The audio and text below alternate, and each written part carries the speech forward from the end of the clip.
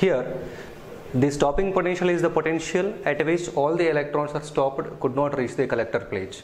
Here, all the electrons are stopped means the potential is able to, the negative potential given to the collector plate is able to stop the even maximum energetic electron.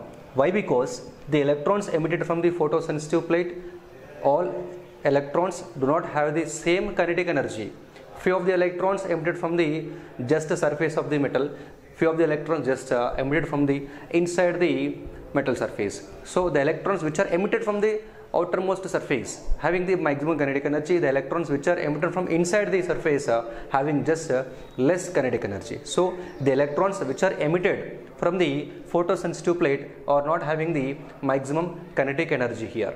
Now the potential given to the collector plate, that is stopping the all electrons, means just it is able to stop the maximum energetic electron, means here at a stopping potential V0, the work done by the stopping potential V0 is equal to the maximum kinetic energy of electrons, means AV0 is the work done by the stopping potential, that is AV0 is equal to the maximum kinetic energy of the electrons. Here it can also be written as AV0 is equal to the half m V max square.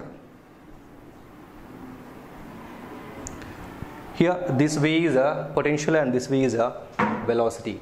Now at a stopping potential V0, the work done on electrons is equal to the kinetic energy of the maximum kinetic energy of the electrons. So AV0 is equals to half m V max square. And here the stopping potential is not depending on the intensity of incident radiation, is nothing but the maximum kinetic energy of the electrons also is not depending on the intensity of incident radiation. Here the stopping potential and maximum kinetic energy of electrons are depending on the just frequency of incident radiation and also nature of the photosensitive plate.